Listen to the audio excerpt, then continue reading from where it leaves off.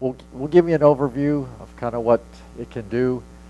It's got more features than I will ever use, even as a statistician, but and probably you as well. But it's a very powerful program. This originated within the Department of Energy. It was actually written by one guy and then kind of absorbed into the larger picture. And they've been working on improving it for the last decade, or really probably 15 years. And it's quite a package.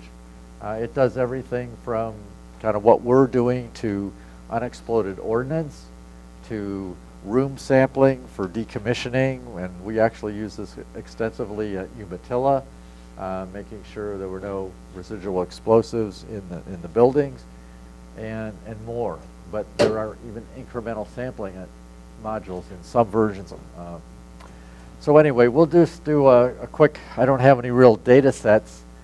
Not sure what's happening with my computer, but anyway, we've got trusses here, so we'll try and do that. I'll probably have to switch when we do ProUCL, unless you have a data set that I can access.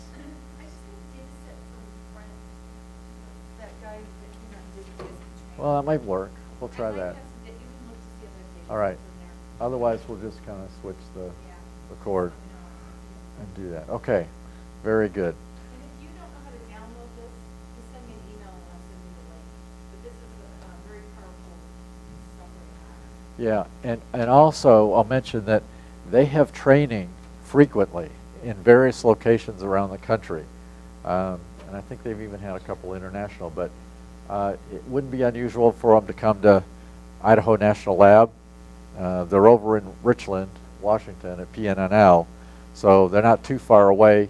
I think they even came to South Carolina or somewhere, maybe it was Atlanta, somewhere in my region recently.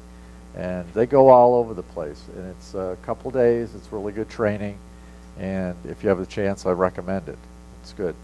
So, and you'll probably learn more than you need to know, but it's a powerful program. They're starting to incorporate GIS type things as well, but it's still fundamentally a sampling and statistical design program.